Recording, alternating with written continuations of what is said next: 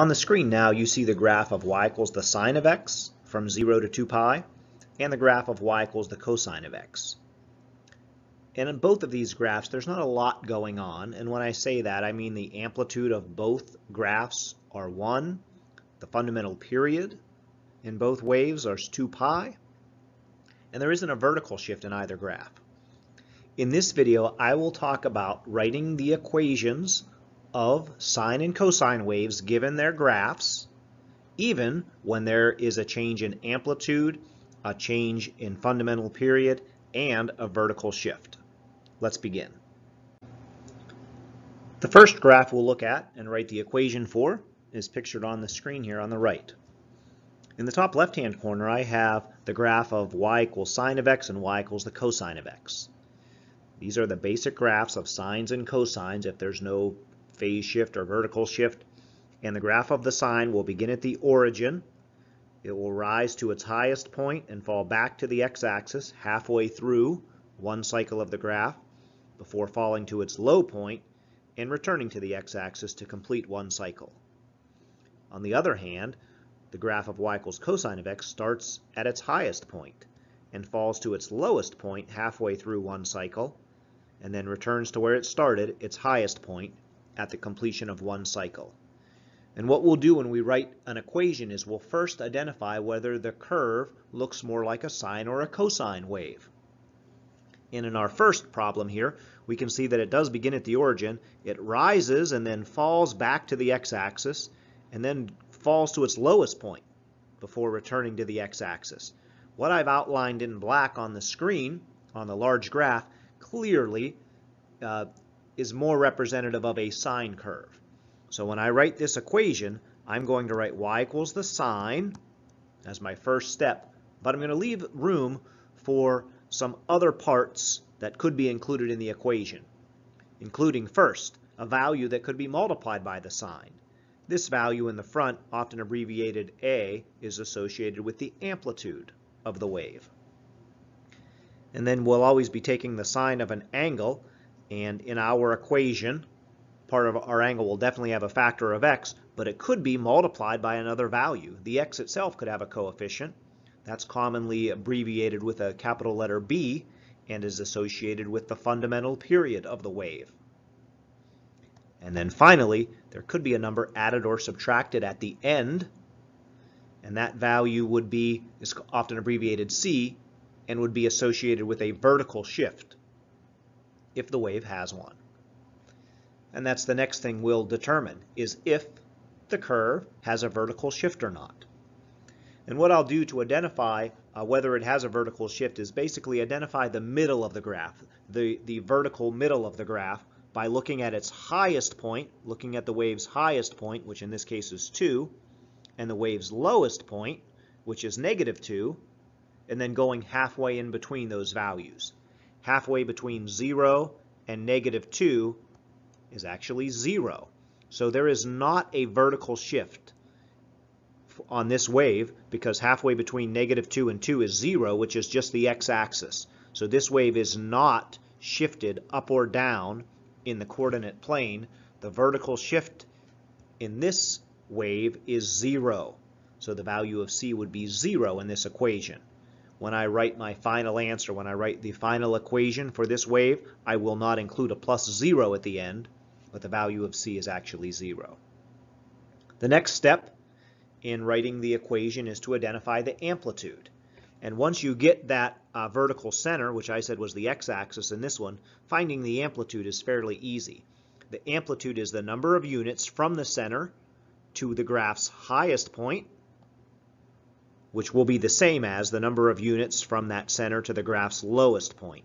And in this case, those are both 2 units. It is 2 units to the highest point and 2 units to the lowest point for this wave. So that means the amplitude, the value of the amplitude is 2.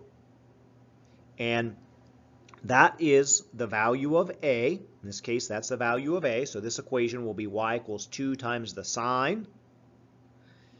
And finally, we want to find the value of b.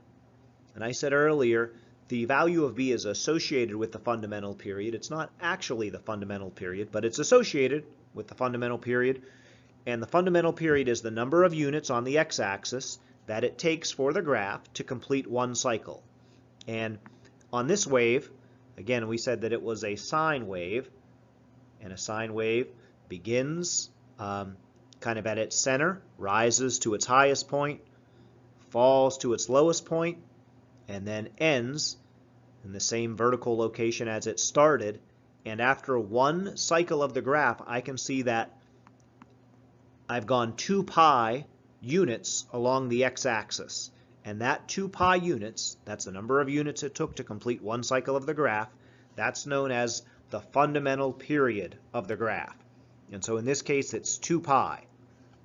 That is not the value of b. That is not the value of b.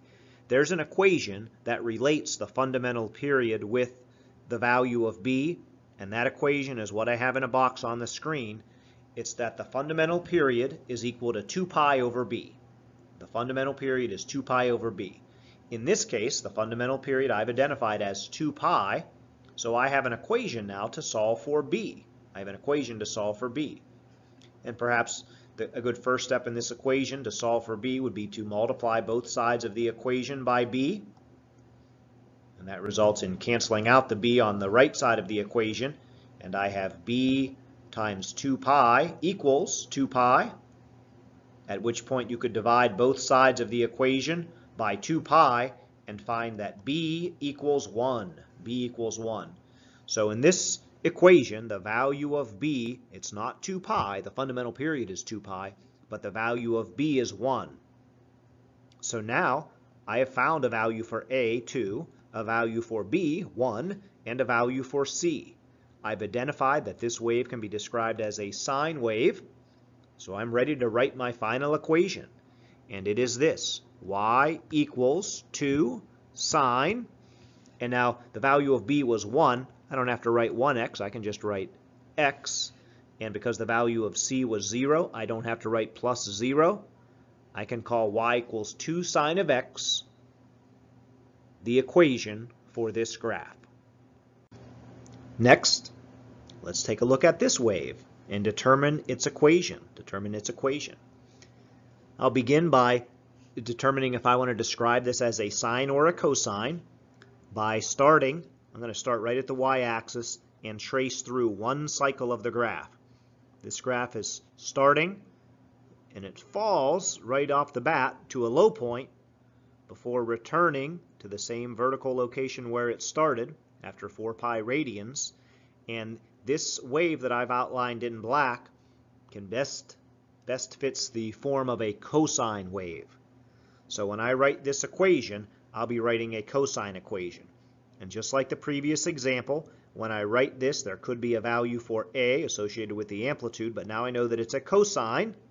There could be a value of b associated with the fundamental period, and there could be a number added or subtracted at the end, which is the vertical shift. Just like the previous problem, I'll begin with the vertical shift. And again, the way to identify the vertical shift is to take a look at the highest point, which in this case is 1, and the lowest point, which in this case is -5, and go halfway between 1 and -5. Halfway between 1 and -5 is -2. And what I'm going to do is I'm going to draw a vertical line right past -2. Basically, I'm graphing the line x equals -2. And that's the vertical center of this graph, so of this wave. This entire wave has been shifted down 2 units. There has been a vertical shift, and it's down 2 units. So what that means is that the value of c is going to be -2. I'm going to subtract 2 at the end of this equation. When I write my final equation, I won't write the last term as plus -2. I'll just write -2. But there is a vertical shift 2 units down from the x-axis. Next, we're going to use this blue line that I've drawn on the screen as the vertical center and use it to help us identify this wave's amplitude, because amplitude is the number of units from that center that it takes to get to its lowest point, which will be the same as the number of units that it takes to get to its highest point from that center. So The number of units from the center to the lowest point is 1, 2, 3 units. -2, -3, -4, -5, 3 units. And that's the same as the number of units from -2, the vertical center, up to the highest point, which is 1 unit above the x-axis. The amplitude is 3. The amplitude is 3 in this case.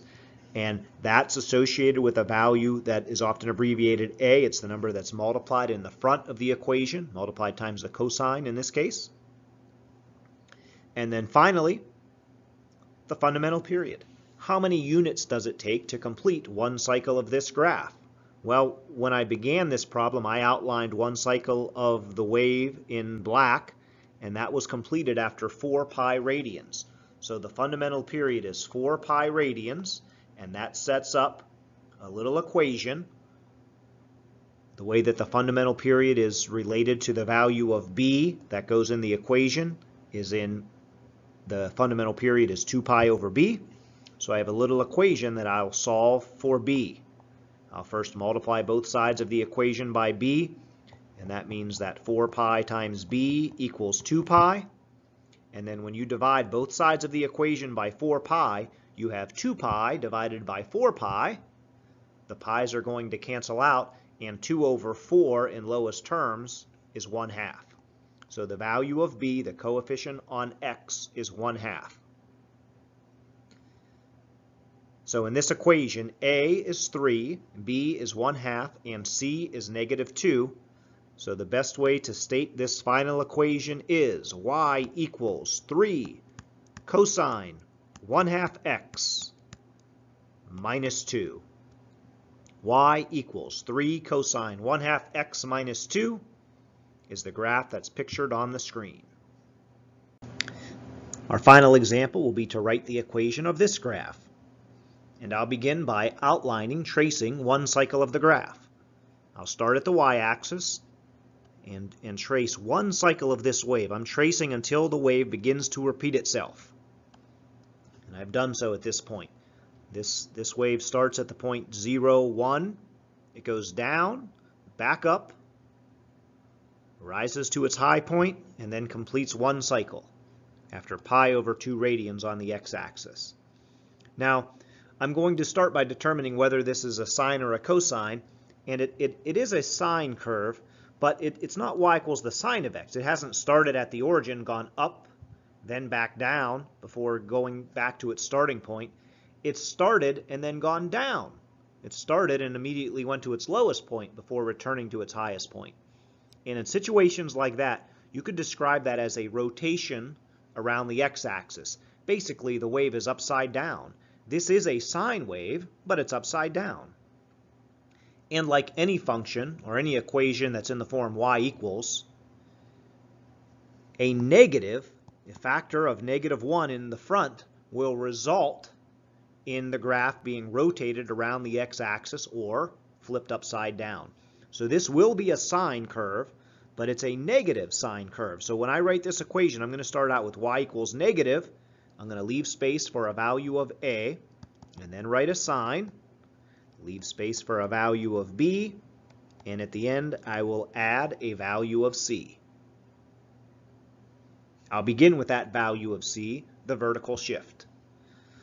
The way to identify the vertical shift is take a look at where the highest point is, 2 units above the x-axis in this case, and the lowest point, in this case, is 0, and go halfway between 0 and 2. I'm going to draw a vertical line there. Halfway between 0 and 2 is 1. So that means there's a vertical shift here of 1 unit up. This entire wave is shifted 1 unit above the x-axis, so the value of c will be +1. This equation will have a +1 at the end. Next, the amplitude. From that vertical center, the blue vertical line that I've drawn earlier, how many units is it to the high point? That's the same as how many units is it to the low point? Well, from that center to the high point is just 1 unit, and from that center to the low point is just 1 unit. So the amplitude is 1. The value of a in this case is 1. So this equation will begin y equals -1 times the sine of something times x. I won't write the 1 when I write my final answer. Finally, the fundamental period. How many units along the x-axis does it take to complete one cycle of the wave? Earlier, when I originally traced one cycle of the wave, I found that it was complete after pi over 2 radians. So the fundamental period is pi over 2, and that creates the equation, since the fundamental period equals 2 pi over b. In this case, pi over 2 equals 2 pi over b. And then I have to solve this equation for b. I have to solve this equation for b. There's a couple ways you could approach solving this equation. Since I have two fractions that are equal here, I'm going to cross multiply, and I'll write this as b times pi equals 4 pi. And then divide both sides of the equation by pi. When you divide 4 pi by pi, pi divided by pi is 1, and that leaves you with a value of 4 for b. The value of b is 4 in this equation. And at this point, we've identified all the parts that we need to write this complete equation. Since the number in front of the sign is -1, the value of b is 4, and the value of c is +1. The equation of the wave shown on the screen is y equals negative sine of 4x plus 1.